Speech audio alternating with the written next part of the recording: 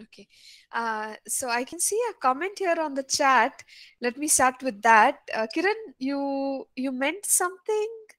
Um, don't mention the names of political leaders. Sorry, ma'am. I was just gave one example, one of like our I got, something. I got your point. Okay. Yeah. Sorry. Yeah. No, no, that's okay. That's okay. That is true, It's ma'am. Nowadays, it happening. So that's the reason I just gave that example. yeah, yeah, yeah. I understood. I understood what you mean. So people have preferences of political parties and Yes. all that. But it's best to refrain from mentioning names of leaders and all Hmm, that, okay. Yes, because ma'am. yeah, just pray for them.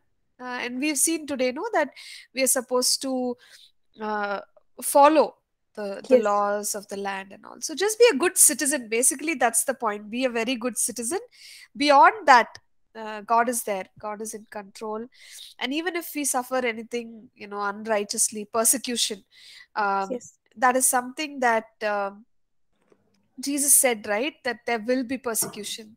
So for us to think that, yeah, persecution will never happen, I think that mindset we can't carry, because it's quite clear Yes, that ma'am. even Yes. if we do the right thing, maybe we might go through persecution, but that's a given.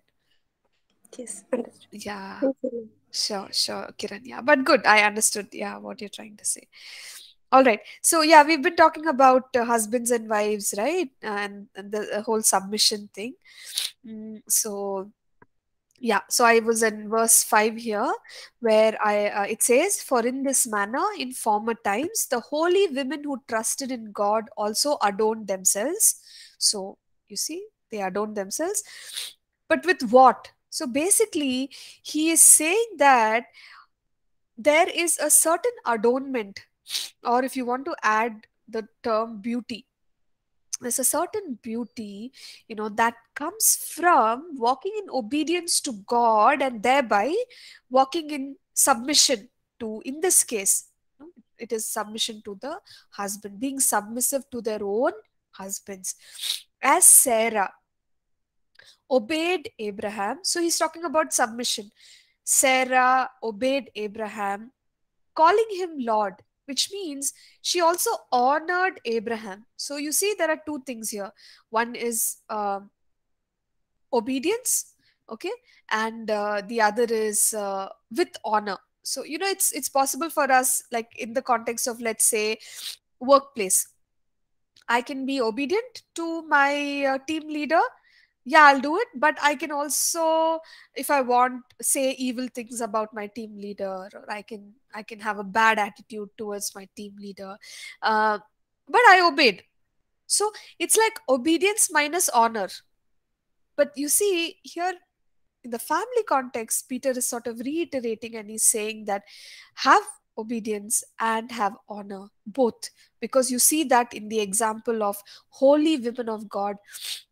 And the name he has mentioned here is that of Sarah, and the way, as a couple or as husband and wife, their relationship was. So basically, he says you can learn from Sarah's example, and he says, whose daughters you are. Again, you notice, if this is to a Gentile audience, then he says, you are daughters of Sarah, which means by faith we are all now, part of that lineage.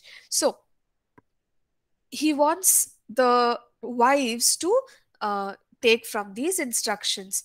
Okay, and he says, you are whose daughters you are if you do good and are not afraid with any terror. So how can a wife be submissive to the husband in this way?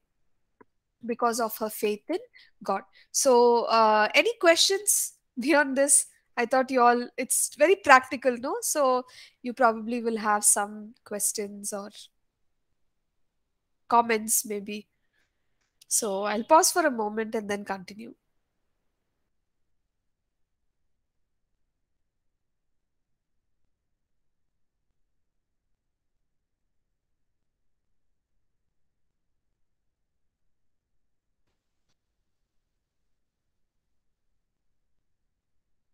Okay, doesn't look like. So, we'll move on. So you see, talking about the role of husband and wife, uh, wife is instructed. Now Peter is going to instruct the husband also. Okay, so there is something for the husband to do as well. So husbands, likewise, or he's saying similarly, I have instructions for you. Dwell with them. So first of all, he says dwell with them. So that shows, the kind of a relationship that husband and wife need to maintain. um, Dwell with them is live with them.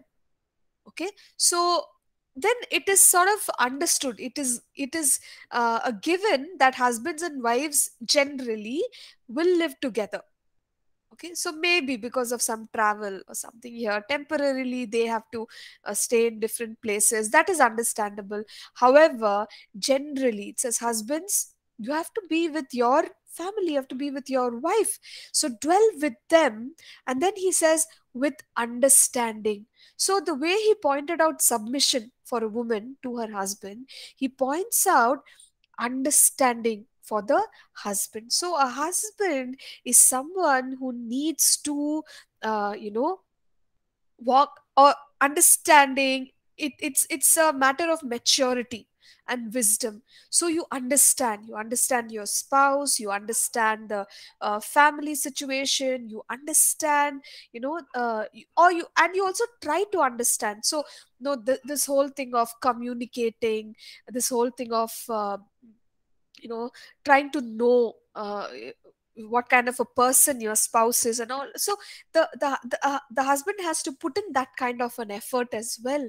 So that's what he's saying, husbands, likewise, dwell with them with understanding. So what happens when a husband is in his own world? He doesn't bother, yeah, whatever, why should I understand? That's when problems creep in.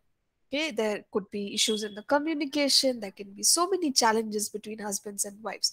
But husbands are called to dwell with their wives with understanding. And notice here, back in those days itself, where we might wonder, oh, did they believe in equality of gender and all?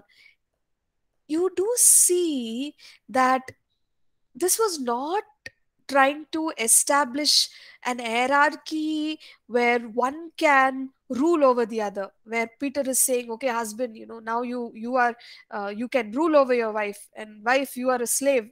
That's not what he's saying, because very soon he is instructing the husband now. And what is he telling the husband? Husband, you have to live with your wife, you have to try to understand her. And then he is also saying giving honor. Okay, so then it makes it very clear that this is not like you're my subordinate, listen to me kind of a situation at all, because even the husband is expected to have honor for the wife. Okay, so yes, Sarah called Abraham Lord, but what is he saying in verse 7? Peter, he's saying, honor your wife. So without respect, without mutual respect, we can say, this relationship will not be what God wants it to be. So from both sides, there's got to be respect, there's got to be an effort, to serve the other person. And he also says that you need, to the husband he says that the wife is a weaker vessel. You need to know that she's a weaker vessel. Is she weaker in terms of her spirit, her spiritual experience? No, because we know that spirit does not have any gender. So when it comes to accepting Christ, salvation, the blessings of the cross, all that is the same whether we are male or female. We see Paul talking about that.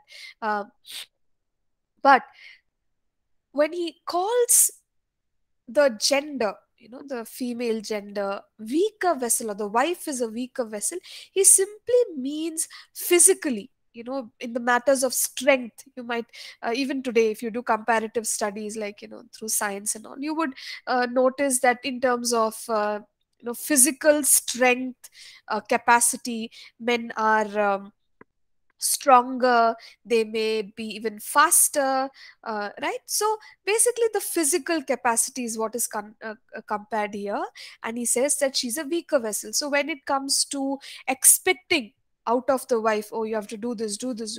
Like he just says that you please try to also understand that physically her capabilities are not equal to yours. So you treat her with honor, whatever she's able to that extent, she could, you could get her to or other words, you understand that that would be her limit. Like don't stretch beyond what she's able to do. So that is what weaker vessel means. It doesn't mean that in the sight of God women are weaker than men in any way. So that's not the inference. Then he, right there he says, being heirs together of the grace of life. So again, he's only making it clear that as far as spiritual walk is concerned, women are not weaker than men, or vice versa. It's not a issue of gender at all. But he says, if a husband is not going to treat his wife with honor, and whatever we saw, dwell with her, understand her, so if he doesn't do that, then even for a so-called spiritual man, who says, okay, I have a strong prayer life and I'm following God, I'm walking with God, basically he says in verse 7 that your prayers will be hindered. Okay, so somehow God has put a clause there for a husband and said, your spiritual life also will not be complete if you don't honor your wife, because the prayers which you pray can be hindered. Okay, and I think hmm, what God is trying to establish is He's trying to establish, that harmonious relationship between husband and wife. That both should both should uh, give place to the other person. Okay, so in that context, he's also telling the husband that if you're not going to take this relationship seriously and honor your wife, then your prayers also will be hindered. Okay, so that's about the family. Now moving on, he is going to address the brotherhood. Brotherhood is referring to the family of believers. So he says, be of one mind. Verse 8, finally, be of one mind. What is one mind? One mind is to have that unity. Okay, one mind is unity of thought. Does he mean that people should not have their own opinions?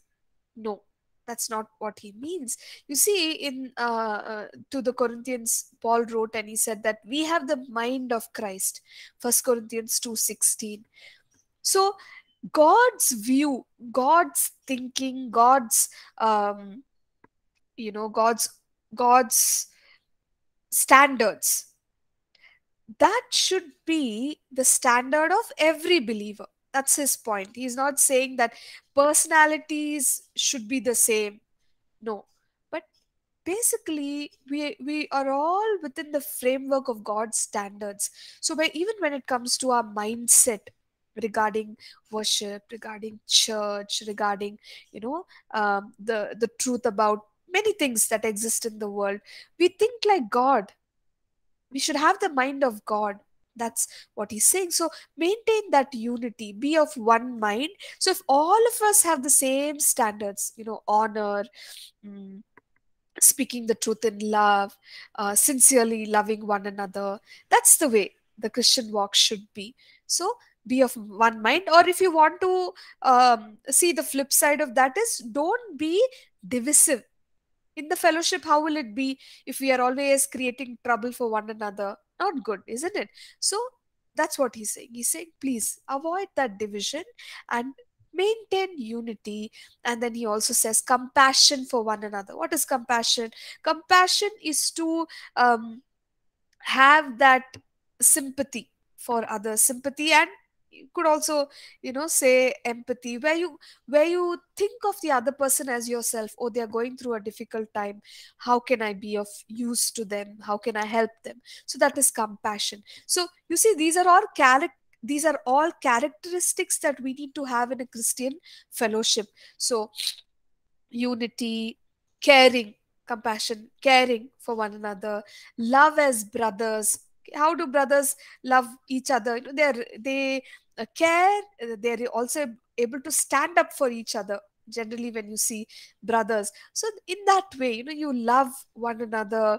Um, be tender hearted, be courteous. These are all ways in which he is encouraging them to be faithful to the fellowship. Let me quickly read these same verses in another version, so that way you will know better. Yeah, that will be self explanatory, verses 8 and 9.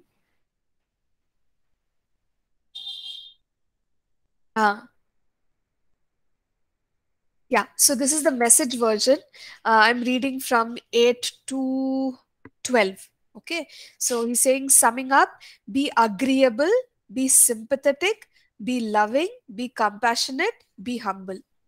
That goes for all of you, no exceptions, no retaliation, no sharp tongued sarcasm. Instead, bless. That's your job, to bless. You'll be a blessing and also get a blessing. Then goes on, whoever wants to embrace life and see the day fill up with good, here's what you do: say nothing evil or hurtful, snub evil and cultivate good, run after peace for all your worth. God looks on all this with approval, listening and responding well to what he's said. But he turns his back on those who do evil things. So I think it's quite self explanatory, verses 8 through 9. In the fellowship, he just says that, no, don't have a negative attitude, uh, be positive, and also he says, bless. On the contrary, bless. So we are here to bless one another. And he says that this is what God wants you to do. Okay, and keep your tongue from evil, or your lips from speaking deceit. And when we do all these things, we are again in that same mode. You're basically being submissive to God. And he's saying that when we seek peace, pursue it, what happens? God, his eyes are on the righteous people who do the right thing. And his ears are inclined towards us, which means that God wants to hear our prayers and also answer them. So God will respond to a believer who is walking in this manner. Now, let's continue more of what kind of attitude one needs to carry, and conduct, behavior. These are all matters that Peter is addressing. So, from verse 13, he continues to say that one must be a good person, okay, or do what is right, do what is good. And he points out and says that, when we do what is good, who will harm us? So you get a good standing everywhere when you do the right thing, because God is on your side. Why should you fear anybody? Okay, maybe it's taking some time right now when you're going through all these painful experiences, but we have the confidence that God is a just God, and He will bring justice for us. He will bless us for the wrong things that we are going through. So He's telling the believers, do the right thing in every situation. And now, these people were also suffering, right, under persecution. So when we come under persecution, even at that time, we should have a resolve to do what is right before God. And he encourages them, and he says, listen, even if you should suffer for righteousness sake, you are blessed. Now don't feel bad if you're going through all these sorrows for being right. It's very tough, isn't it? Because we could have all these questions in our mind, that God, why am I going through when I'm doing the right thing, but he says, no, don't feel that way. Just remember that you are blessed. For doing the right thing, you are suffering. And uh, don't be afraid of any threats that people might give you, or don't be troubled. But always honor God in your hearts. And he says, be ready to give a defense to everyone who asks you a reason for the hope that is in you. So he says that there will be persecution, but even in the midst of that, do the right thing and know deep within in our hearts that I am blessed because I am going through the suffering for the right that I am doing. And continue to honor God in your heart. Never say, never think, why is this God? Why did you do this to me? Sometimes we could tend towards blaming God, complaining against God. But he says, no, maintain a good attitude towards God. And he says, be ready to give a defense to everyone who asks. People may ask you when they are persecuting you, they might ask you, what is there in this salvation? What did Jesus do for you? So we should know this salvation which we have received. Unfortunately, sometimes we don't understand what Christ has done for us. So in that situation, we're not able to tell others, or explain to others. But that shouldn't be the case. So when I fully understand, or I understand deeply what Jesus has done for me, what salvation is all about, when someone questions me, an ignorant person, or someone who maybe even they even want to accuse me, but I am able to explain and give a defense for the hope that I have in God. And it says with meekness and fear. So we're also told about the attitude that we must carry. Many times, I don't know if it has happened to you people, but excuse me, it has happened to me. Sometimes when this is when I was a young believer, people questioned, and I was very excited to give the answers from the Bible. Oh, this passage says like this, that passage says like that. So people ask you, right? Oh, you're saying I go to church, I pray to Jesus. Okay, tell me. And they put questions. So I would answer all the questions. But you see here, the same passage, it says, you be ready to give a defense for what you for the hope that is in you with meekness and fear, which simply means be humble, with a humble attitude. So now when I look back, sometimes maybe I answered with uh, a competitive spirit, where I said, okay, wait, let me show you what the Bible says and how wrong you are. So that is not the attitude with which we have to answer people who question the faith, but meekness and fear, which means a humble attitude, where we say, okay, okay, this is what I know, I will share it. Maybe you will come to know the Lord through what I'm sharing, and be blessed through uh, my life, my testimony, the things that I want to place before you. So that's a meek attitude. That's a attitude which honors the people who are questioning us and also honors God. So having this kind of an attitude, he says, also have a good conscience when people defame you as evildoers, those who revile your good conduct in Christ. Uh, when we maintain a good attitude, what happens? When people are accusing, threatening, being very rude to us, they also will be ashamed of themselves, because they will understand more than the answers. We are able to see a life transformation in this individual. And this is not normal for someone to be so mm, so strong in their faith and be humble at the same time. So even the persecutors will be ashamed of themselves. If do you remember the greatest impact that is talked of in Paul's life before he became a believer? Maybe Paul was around 28 at that time and called Saul. um, he saw the stoning of Stephen, so the persecution of Stephen. But he was amazed.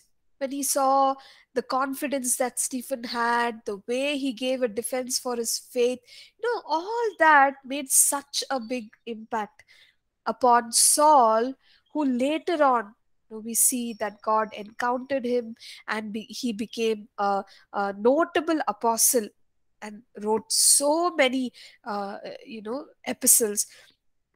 So the testimony of somebody who is going through uh, a phase of persecution, how does that person give a defense for the gospel, and what is the attitude they carry? These are all very, very important things, and we can learn from it that when we have the right attitude and we also have the answers to the questions that people are asking, it can make an impact on them. And if they are accusing us falsely, they will also be ashamed of what they are doing. Okay, and again he reminds us, it is better, and it is God, if it is the will of God to suffer for doing good than for doing evil. So in some situations, for example, persecution where we have been right, but falsely we are being mistreated, those scenarios, we do understand that God will be there for us. It is a good thing that God sees we have done the right thing and yet we are suffering unjustly. However, it's not a good thing if we have done something evil and we are suffering for it. Now when it comes to believers, let's just take for example believers. Okay, uh, many many incidents of persecution are reported, and we understand, that yeah, people have gone against them unjustly, and believers are suffering. But you see, in some situations it is also possible that believers were unwise and they get into trouble. Okay, for example, we when we talk about kingdom building, kingdom builders, we say that we have a mission to share the gospel. But as much as we have the mission, how we go about the mission is also important. So let's say, for example, I don't follow the laws of the land, or if there's a certain timing, where I'm allowed to do my crusade or my open air meeting, it's better that I do it within that time. Sometimes what happens, we believers, we will overshoot the time limits, and then when the police comes to question, or the local authorities come and say, sir, why did you keep the meeting till 11 p.m. when you're supposed to close it at 9 p.m.? When we say, no, no, I did it for God, then they take us to task. And if we say that, oh, I'm being persecuted, that's not fair, because here it says it is good to suffer if we have done what is right.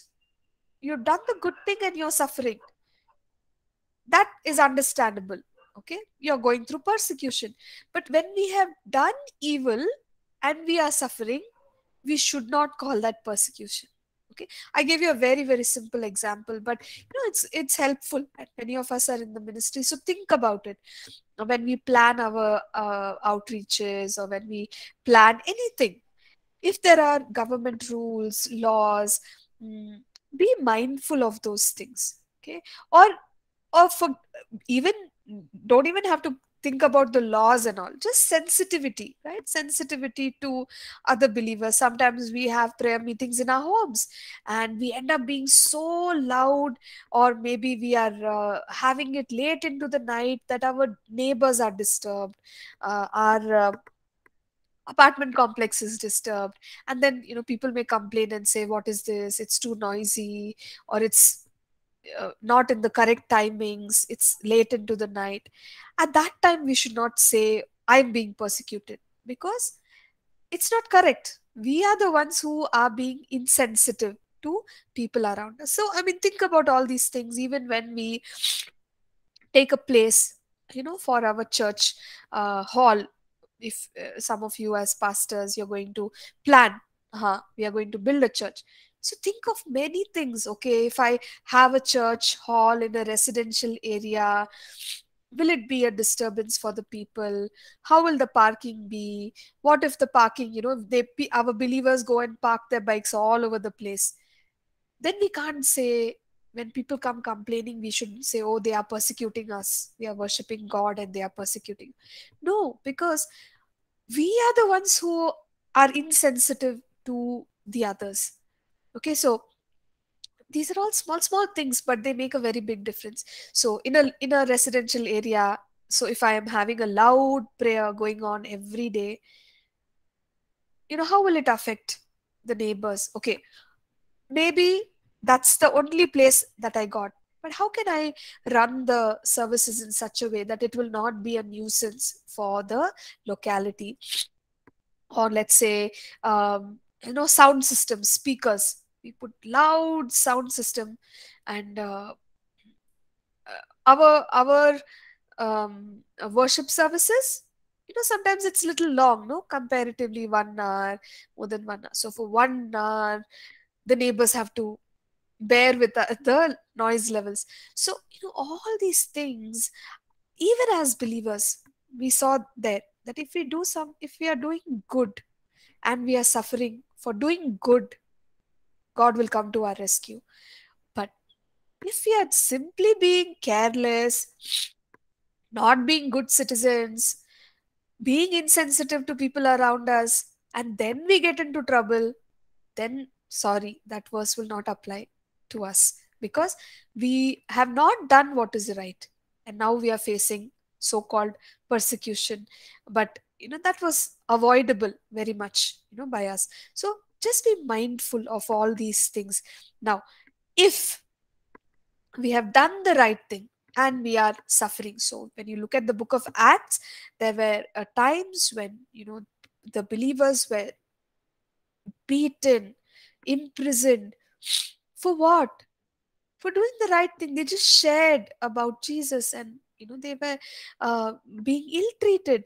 So under those circumstances, when you have done the right thing and you are being persecuted, now Peter is referring back to Jesus, and Jesus is suffering, and he wants us to meditate on that, because we can gain so much of strength from the way Jesus underwent persecution being righteous.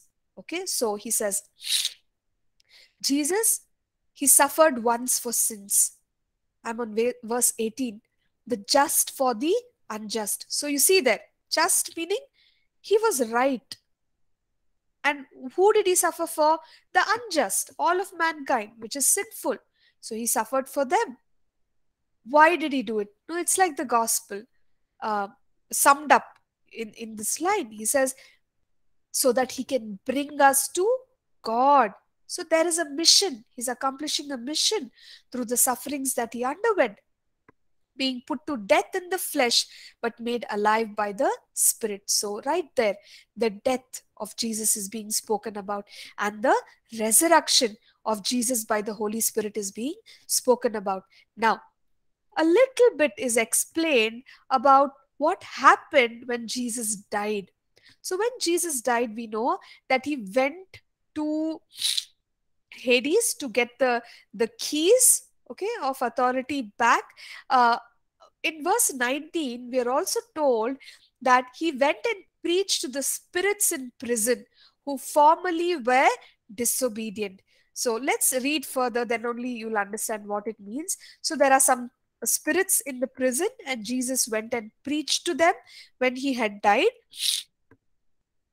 When once the divine long suffering waited in the days of Noah. So here we understand.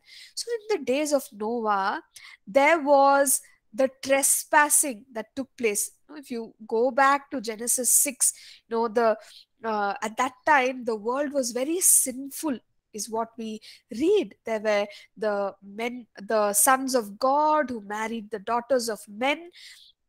So it's talking about angels. Okay, so the sons of God is a reference to angels who have sinned against God. And that is why in the previous verse, verse 19, When Jesus goes, it says he preached to the prisoners. Who are these prisoners? And then, it also describes them as being disobedient. Who are these people? They were the disobedient angels during Noah's time, who have now been punished and they have been put in prisons. So when Jesus preached, what did he preach?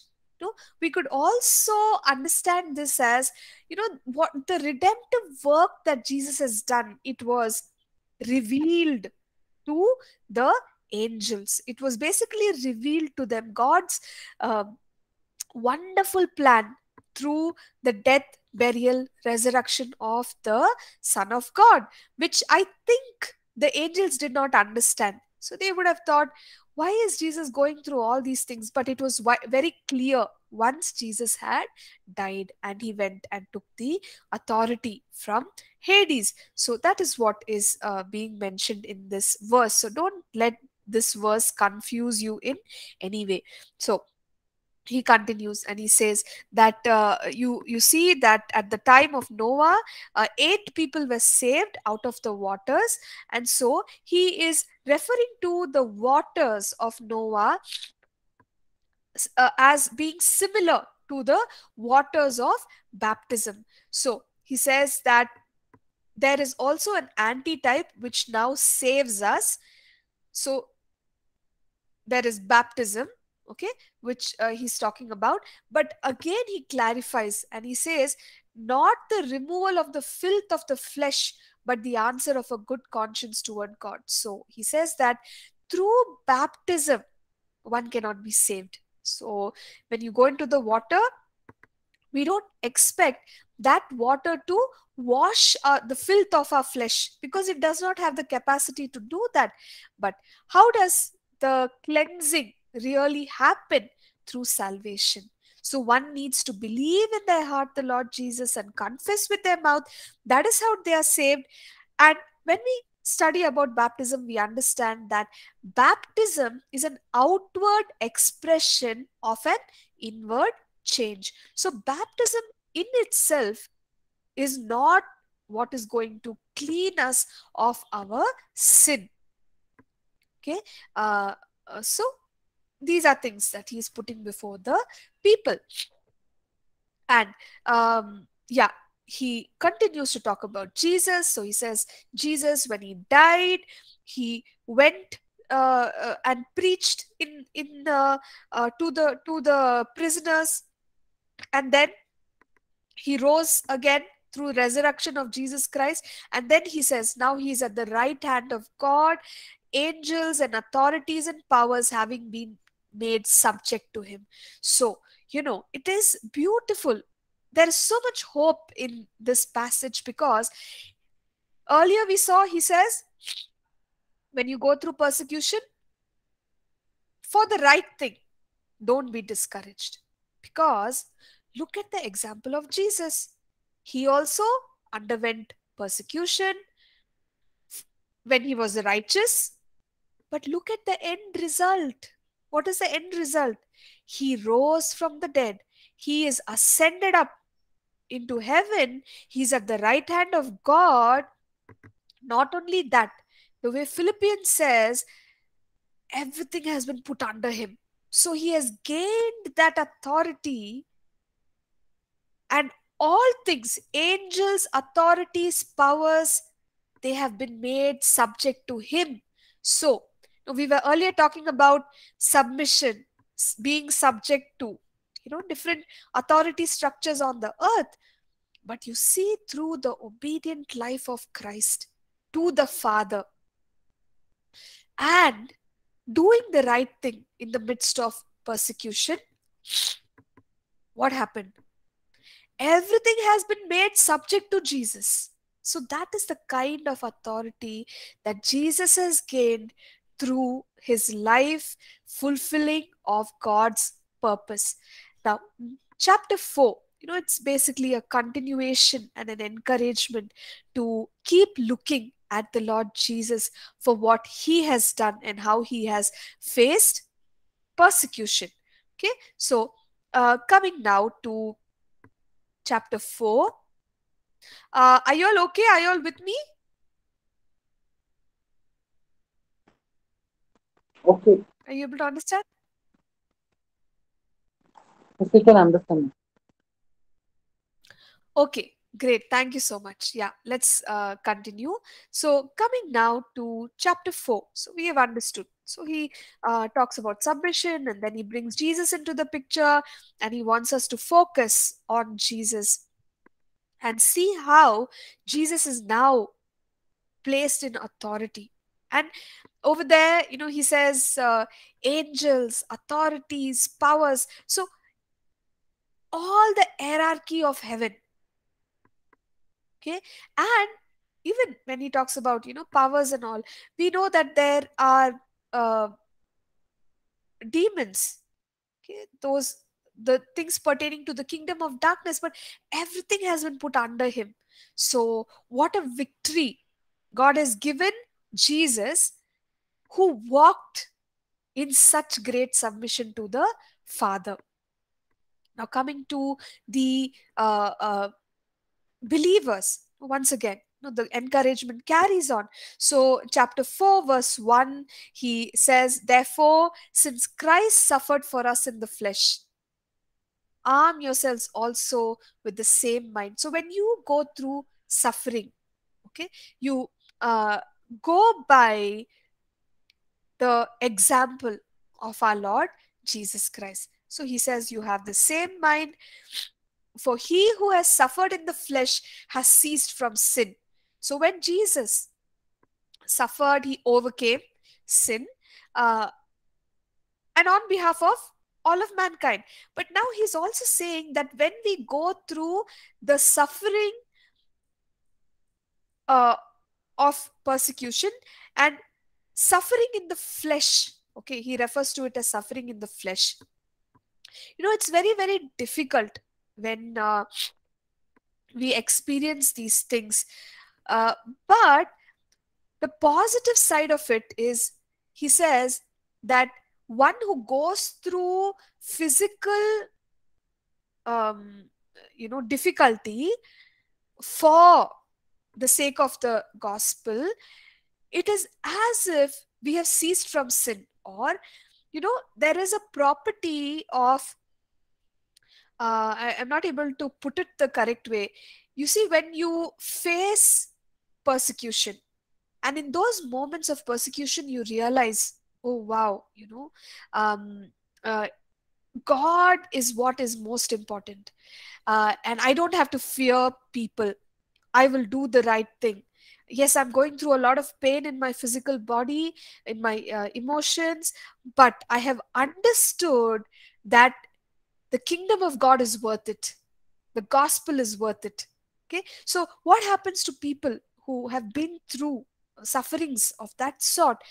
We could say that they've somehow risen above the mindset of the world, where we recognize, hey, I have nothing to lose, and thereby there is a greater obedience to the things of God. So that's his understanding in what he's saying. He's saying, for he who has suffered in the flesh has ceased from sin.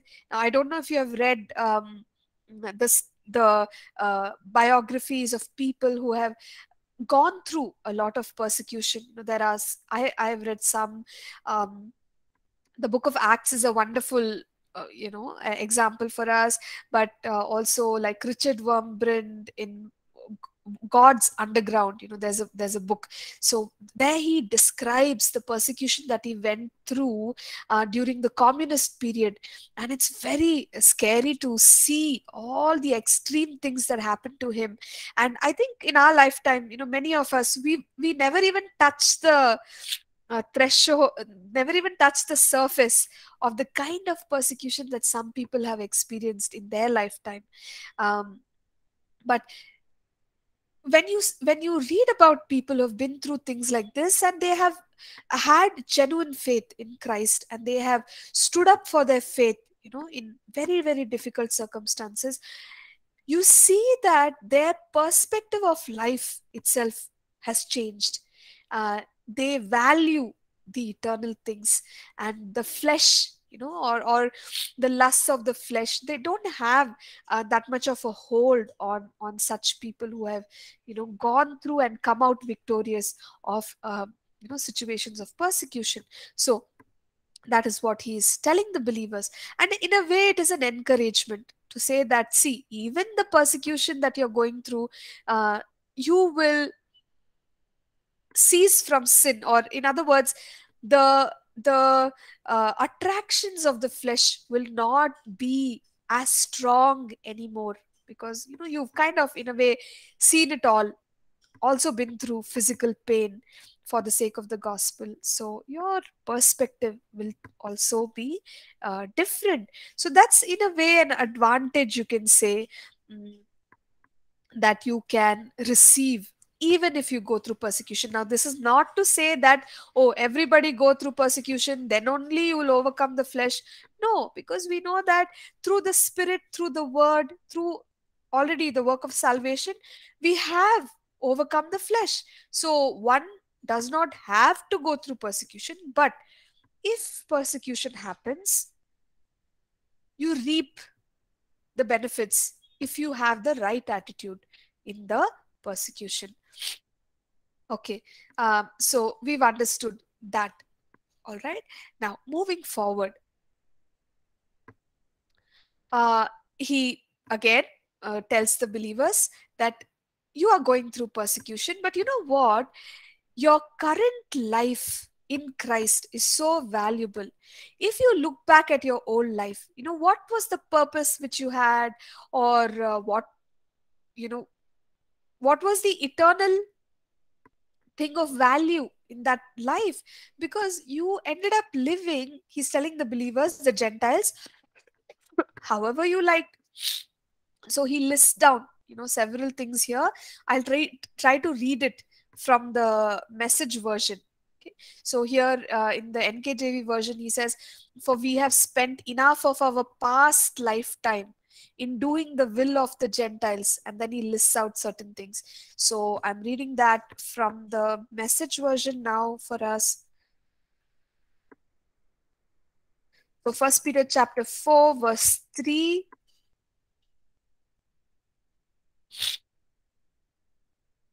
Yeah, he says, you've already put in your time in that God ignorant way of life. So the past life, partying night after night, a drunken and profligate life. Now it's time to be done with it for good. Of course, your old friends don't understand why you don't join in with the old gang anymore, but you don't have to give an account to them. They're the ones who will be called on the carpet and before God himself. So I think, it kind of brings out the meaning. Basically, what he's telling the believers is, uh, we all have a past, isn't it? Outside of God. But when we came into the Lord, our life changed, because this life is unto God. This life is unto holiness. So we have to leave our past behind. So he's making a clear distinction. So the lifestyle of an unbeliever, or as Message version puts, God ignorant person, we saw drunkenness, uh, and maybe the Gentiles had that kind of lifestyle where they had parties and here in NKJV it says lewdness, lusts, revelries, drinking parties, abominable idolatries. So it lists out all these things, evil practices as far as God is concerned. So he says that that is what our life was like. Uh, but now we've left it and we are following the kind of life that God wants for us. But what happens? People who observe us, maybe our old friends, they were our community at that time, they may not understand us. Okay, but he says don't worry about that, because even if such people are the ones who are persecuting you, today they are the ones who judge us, but remember this, one day we all have to stand before God, and even they who are judging you, they will be judged in the presence of God. So continue to carry the right lifestyle as a believer. Okay, so let me just stop here. Hopefully in the next session we can complete First Peter and also start with Second Peter. I don't know, but we will be able to do that. We can close with a word of prayer. I just want to request anybody who is able to lead to please do that. Please pray.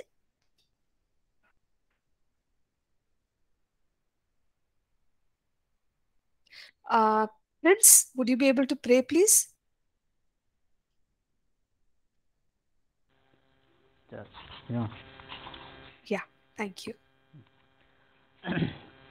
Thank you, dear Heavenly Father. Thank you this morning that you help us to learn the book of Peter, Lord. As you're going through this book, uh, you are always with us, and I pray that your blessing and each up with us, Lord. Thank you. I pray that so that we can live our life holy and before you, Lord. I also pray all the students and so Pastor Ma'am, Lord. Thank you. I submit the rest of the day in your hand. In Jesus' name I pray. Amen. Amen. Thank you, Prince. Thank you, everyone. um, and God bless. Have a wonderful week. We will connect next Monday. Bye for now. Thank you, ma'am. Thank you, Kiran. Thank you. Bye.